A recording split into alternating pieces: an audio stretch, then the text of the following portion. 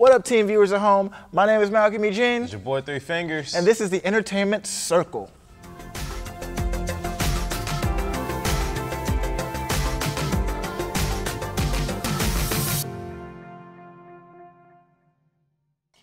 Welcome to the Entertainment Circle, where we're going to talk about some of the hottest shows, movies, just about anything in the entertainment industry. Yes. So let's just get things started off with Gotham. They came back from their winter break, and yeah, they're kind of late in the game. They are kind of late in the game, but you know what? It was a really chilling episode.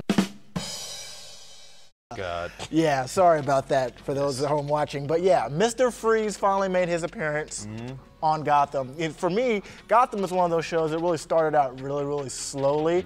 And it's finally now getting to a point to where, okay, this is getting really interesting. Yeah. So they're really sticking to the comics when they're talking about Mr. Freeze and his wife being sick, if you guys have read that comic. So anyways, let's get into our next topic, which is pretty awesome.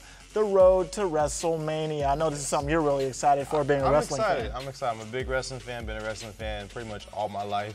And this year's Wrestlemania, with a lot of top players being injured, like John Cena, Seth Rollins, Randy Orton, all those people being injured, they're kind of scraping the bottom of the barrel this year at WrestleMania.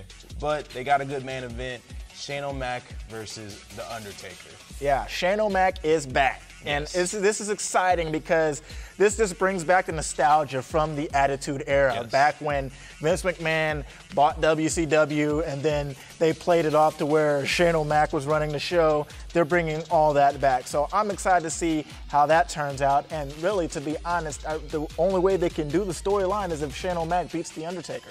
Hey, I mean, he's already lost to WrestleMania 1, so what's another loss under his belt? Well, let's get into our last topic now. Did you see the Ghostbusters trailer? I did, actually. The new Ghostbusters trailer. The new Ghostbusters trailer. I saw it. I'm kind of just like this right now. I'm a big fan of Melissa McCarthy, but I'm kind of iffy about this movie.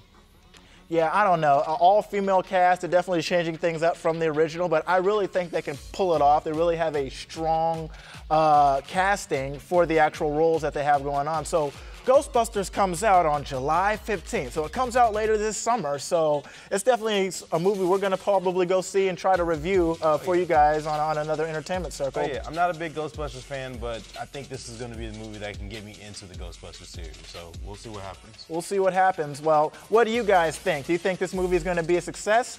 Let us know down below in the comment section. Don't forget to subscribe. Don't forget to follow us on Twitter, like us on Facebook, and of course, visit us at teenviewmagazine.com.